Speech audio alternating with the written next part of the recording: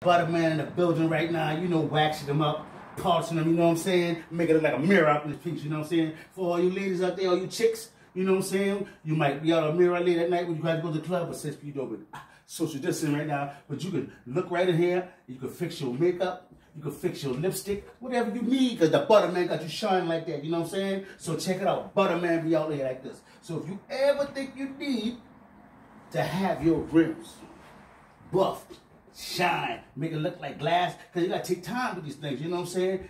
It's very tedious and meticulous. You know what I'm saying? Just a little time, a little hold of muscle. You know what I'm saying? And you might throw a little wax on there, you know, buff them out. Whoop, whoop, whoop. Any little scratches, because you want to get that mirror effect. So that's what you do like that there. Bang. Ain't gonna be any kind of way. But normally, the best kind would be like scratch rule, new tone, something like that. Boom, buff them right on out. Take the scratches out, make it like a mirror. Woo! That's why I keep my genie with me. So it's good for that chrome. Just wax them up in there real nice. Takes all the screeches, everything.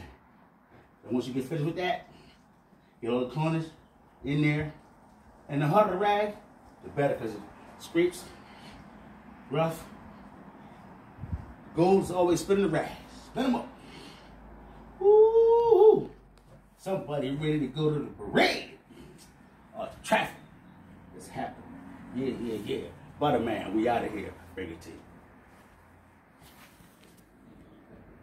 That was perfect.